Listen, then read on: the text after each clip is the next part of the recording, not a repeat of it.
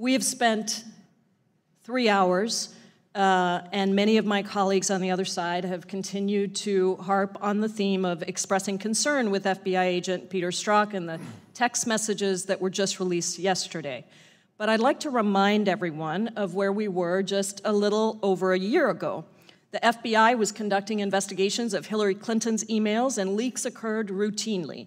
Reports cited anti-Hillary Clinton bias within the FBI as the cause of leaks surrounding the investigation of Secretary Clinton's emails. One current agent even described the FBI as, quote, Trumpland. Another agent said that some within the FBI viewed Secretary Clinton as, quote, the Antichrist, and said, quote, the reason why agents are leaking is that they're pro-Trump. Now, these leaks had serious consequences, and they arguably swung the election results in Trump's favor. And I didn't hear any of my colleagues on the other side expressing concern about the FBI's bias last year when this was happening, despite the very real problems we were seeing. I agree with you in your earlier statement that political affiliation is different from bias. I believe I'm quoting you correctly when you say that. And I want to remind my colleagues that people are allowed to have their personal opinions and their political affiliations. For instance, Special Counsel Mueller and former FBI Director James Comey and you are lifelong Republicans. But that is not what is at issue. As much as my colleagues on the other side would like to deflect attention away from the urgency of the special counsel's investigation into obstruction of justice and collusion at the highest levels of our government, it is clear to me after listening to 3 hours of questioning that none of this is about text messages. It is rather a full-fledged, irresponsible, and very dangerous attempt on the other side to attack and undermine Robert Mueller's investigation and his credibility, and to lay the groundwork for a desire to fire Robert Mueller or invalidate the results of his investigation, acts that I believe would cripple our democracy, and acts the likes of which we have not seen since Watergate. Let me just warn my Republican colleagues and the American people that history will not judge those acts kindly.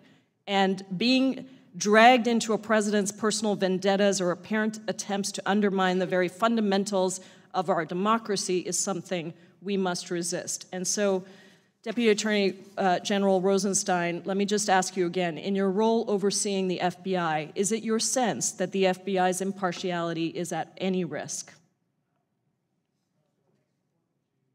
It's important to distinguish the reputation of the FBI from the character of the FBI. The reputation obviously is damaged by every incident that comes to public attention, but the character of the FBI is a function of the approximately 37,000 employees. And as I said earlier, I've been very impressed with the character of the agents and employees who I know personally. And do you believe that the FBI as an agency is politically motivated? I don't believe you can characterize any agency, Congressman. We all recognize there can be individuals who do things they shouldn't do, but that's something that we address when it comes to our attention. Deputy Attorney General, what can you do to protect the integrity of Special Counsel Mueller's investigation and the results that it comes out with? Congresswoman, I don't think there's anything special that I need to do. Director Mueller has his mandate. He's conducting his investigation, and I believe he'll continue to conduct it until it's concluded. And let me ask you one more time. You've said this a couple of times, but do you have full faith and confidence in Director Mueller's ability to conduct this investigation? Yes, I do. Thank you. Let me move to election security. On November 15th, when the Attorney General appeared before this committee, I and several of my colleagues asked questions about the Justice Department's actions to ensure the security of our elections. And at the time, the Attorney General said that he had not yet ordered a review of what laws might need to be updated to protect our elections from foreign influence.